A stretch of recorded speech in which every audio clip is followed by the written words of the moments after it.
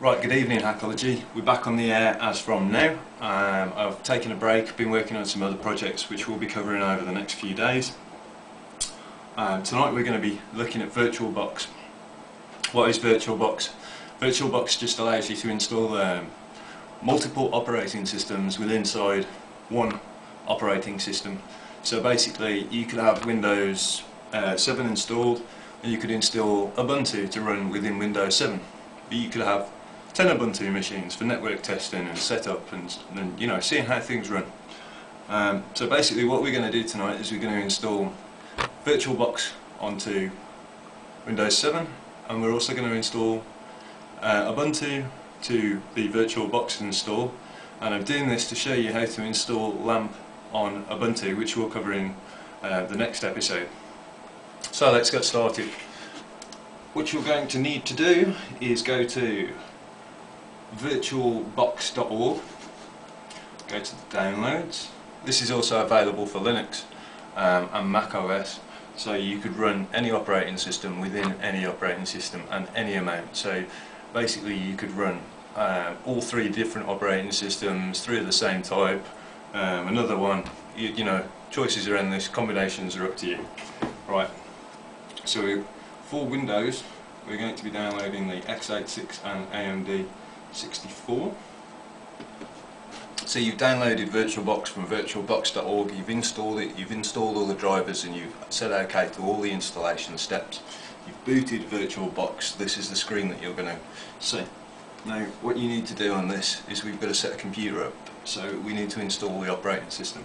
The way to do that is by clicking on the new icon, click next, type the name of the OS, so Linux 10.10, and just click next, leave it as Linux, give it as much memory as possible, so I'm going to give it a gig of RAM, and we're going to give it a dynamically expanding hard disk, which basically means that the hard disk is small and it will expand to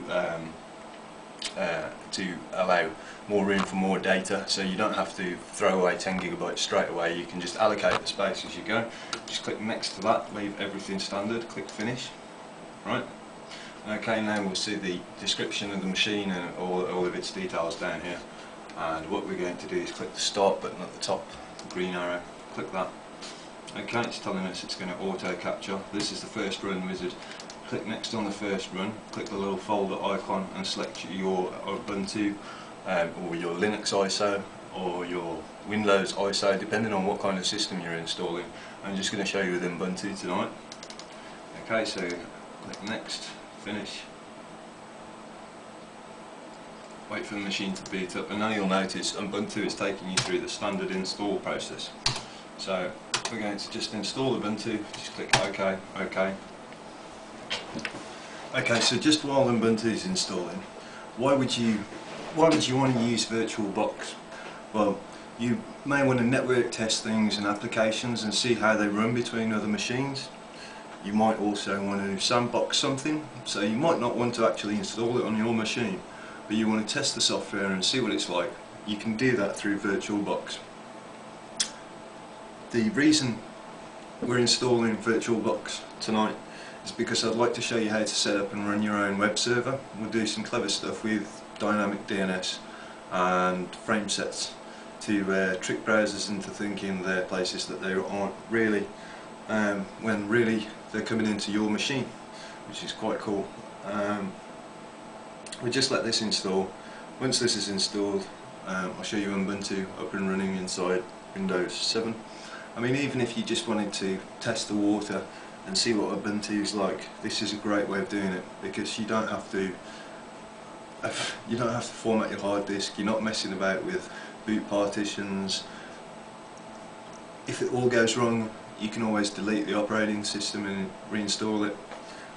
Many advantages of using this virtualization system.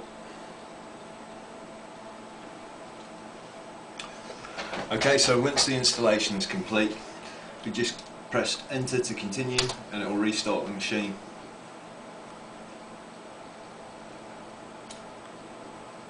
Now if you are used to running Linux, things will start to look familiar.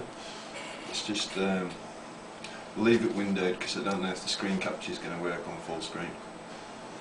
So let's just let the machine boot. Okay, and now we can just click on this account and Hakology, login. Excuse me.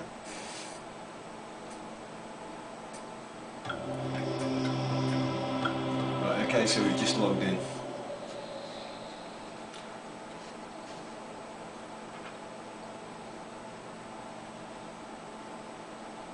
And you can see now we can click on applications and we could boot stuff inside Linux. Handy for running Linux software on a Windows machine or Windows software on a Linux machine as well. So I'm just going to shut this down, and tomorrow, or in the next episode I should say, we're going to continue and look at installing LAMP on this to run as a web server, FTP server, PHP and MySQL server.